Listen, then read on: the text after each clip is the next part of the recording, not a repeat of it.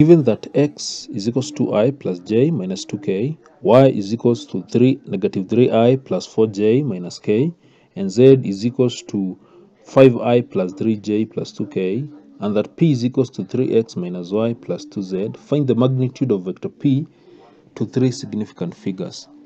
So these are vectors expressed in terms of I, j, and k. So the first thing, it would be better to reorganize these vectors and write them in terms of their column vectors. Start with x.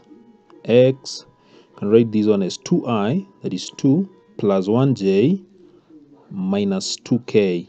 It's minus 2k. Write it like that. Then we have y, negative 3i, plus 4j minus 1k.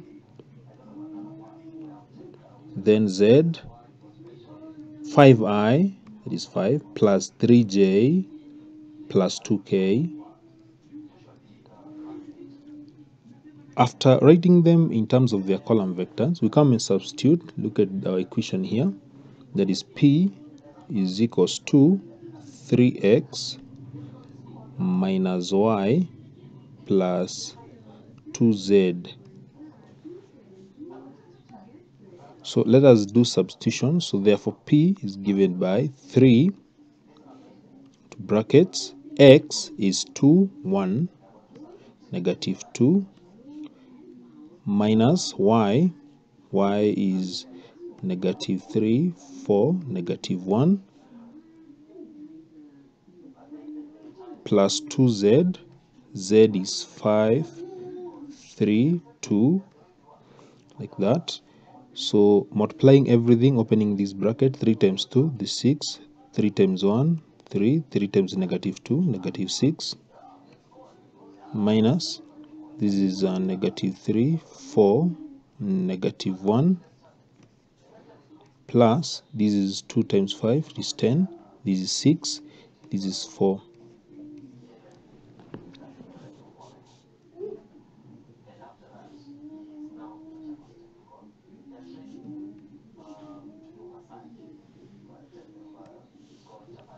Adding the top part, this is the top part, is going to give p, give 6 negative, this is minus negative 3, will give positive 3 plus 10.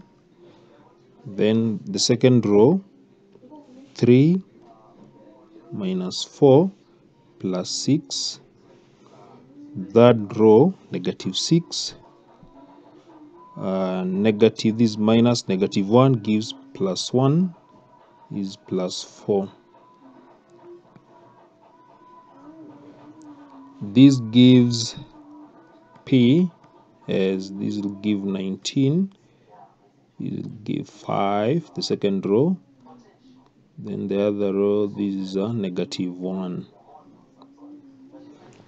Now after getting the value of vector p, we are required to get the magnitude. So getting the magnitude, so magnitude is written as p, or the modulus will be given by, we take 19 squared plus 5 squared plus negative 1 squared, then we get the square root. That is how we get the magnitude of the modulus. This will give 361 plus 25 plus 1, which gives the square root of 387.